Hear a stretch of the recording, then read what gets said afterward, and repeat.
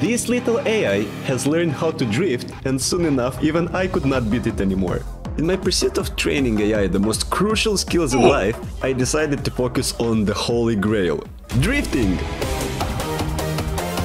I've trained a few different agents, and at the end I will make the best AIs compete with each other, and will even demonstrate how you can try your luck against these bad boys. So stay tuned! Alright, by now you might be wondering how exactly I'm going to train them drifting. I don't even have a driver's license. Luckily, I don't even need one. First of all, because I live in Netherlands and public transport here is incredible. And second of all, I don't need a driver's license because I'm going to train them using machine learning. Machine learning is a form of artificial intelligence that enables the system to learn from data rather than through explicit programming. It looks for patterns and tries adapting to those patterns.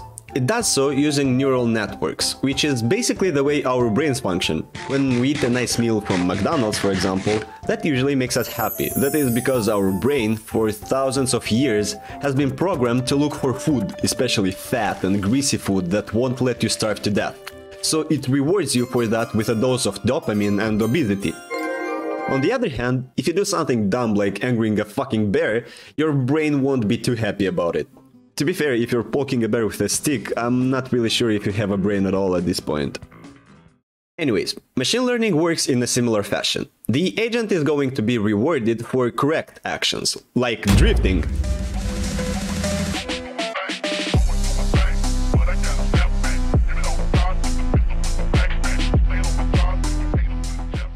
And punished for wrong actions, like bumping into walls. Bruh. The very first thing any project needs is a name, and I didn't have to think too much until I got the perfect name for this project. Well, it has artificial intelligence, it has drifting, so the name is Artificial Intelligence Drifting Simulator, or shortened A.I.D.S. The second first thing I need is an environment. Luckily on Asset Store there is this cool and most importantly free asset, which I immediately yoinked. Not only this asset package had a perfect collection of track to train on, it also had a car controller implemented. Ain't that awesome? However, just driving was not really enough for the task, so I ended up playing with the variables to get the best drifting possible. After a few hours when I was actually content with the result, it was the time to bring in our little lab rat named Chiklz. I thought it would be funny to make his head jiggle from inertia when car moves, something like those car toys that jiggle their head, you know? However, there was a small problem. All the tutorials on jiggle physics that I found on the internet were for boobs.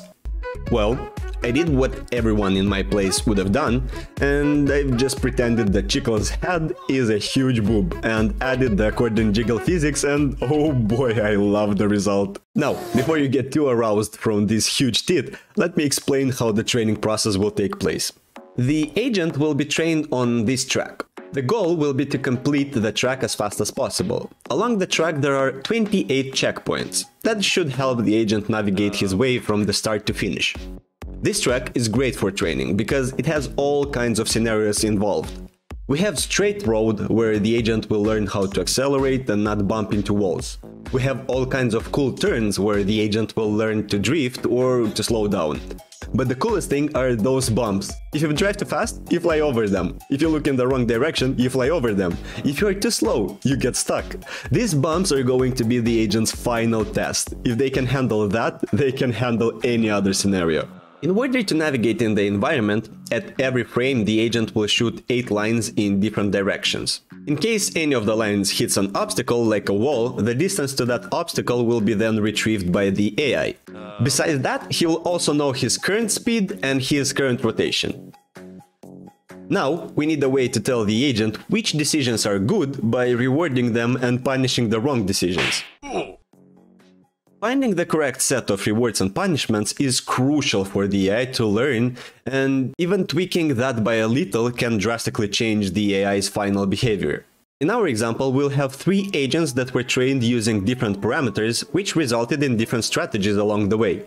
For simplicity, let's call the agents yellow, red and green.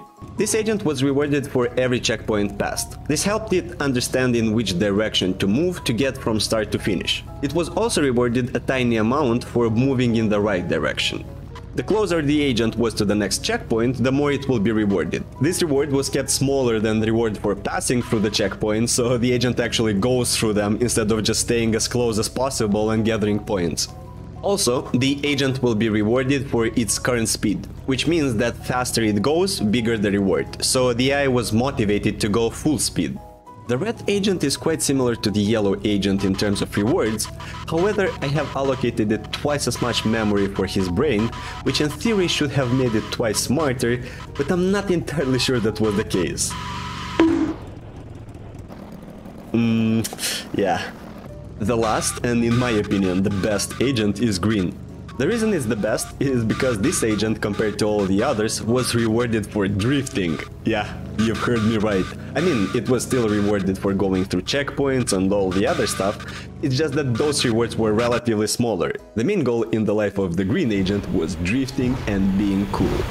The training took in total about 50 hours. I was training 50 agents simultaneously with a time scale of 100, which means that 1 second in real life was equal to 100 seconds in the simulation. Before making the final models compete with each other, I have improved the scene a little bit. I have made a whole camera system for cinematic shots which I can easily control from my keyboard.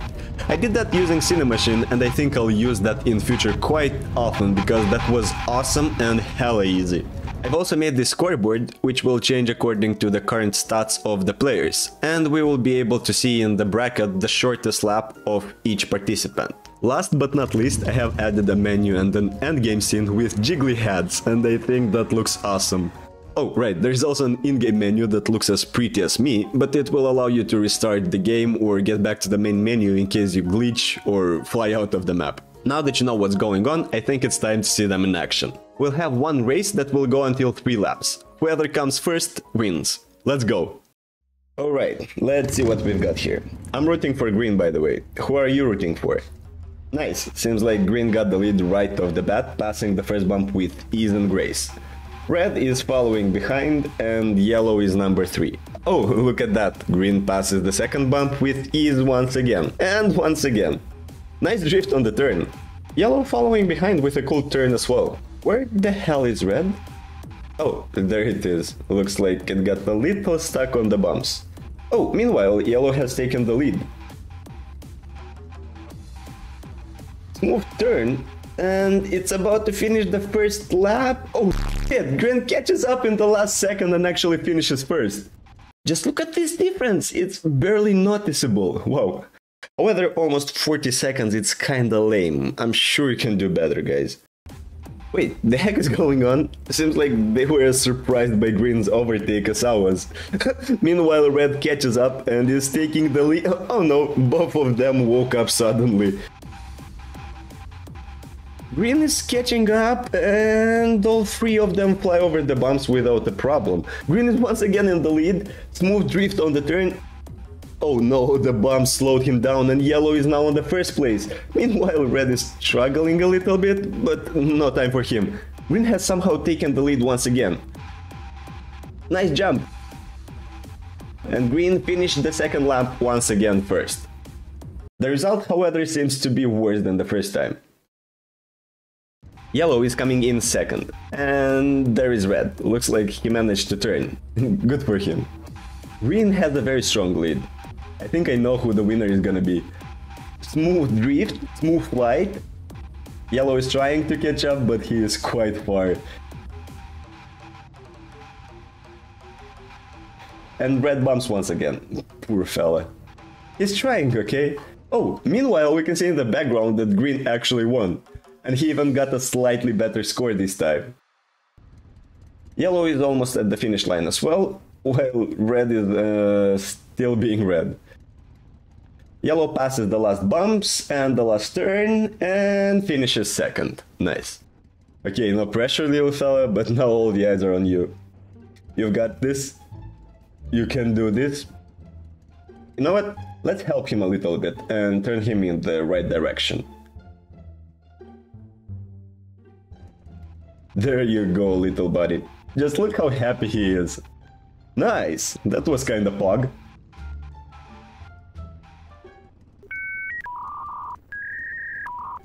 Oh, okay, we'll pretend we did not see that. Just look at him go! Flawless! Damn, this last lap is actually kinda impressive. Good job.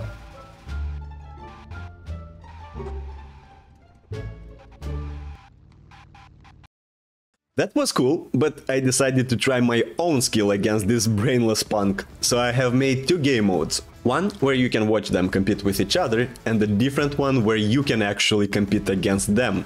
Let's see who's the best drifter in the village. Alright, but I must say that I'm not too good at the game, because I didn't really make the controls for human players, but I'm gonna try my best. My goal will be to at least try and get to the finish. That being said, I passed the first bumps quite easily, and so far I'm taking the lead.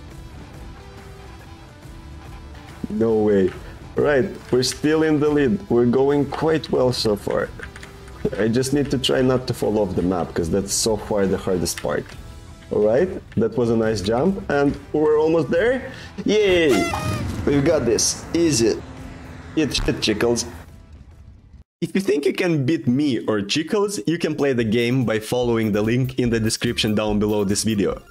My shortest lap is 26 seconds and 75 milliseconds, which makes me the current village drifter. On my Discord channel, link in the description down below, I have created a special role that will be awarded to the person with the highest A.I.D.S score. Ooh, that sounds wrong. Alright, see you in the next video. Bye!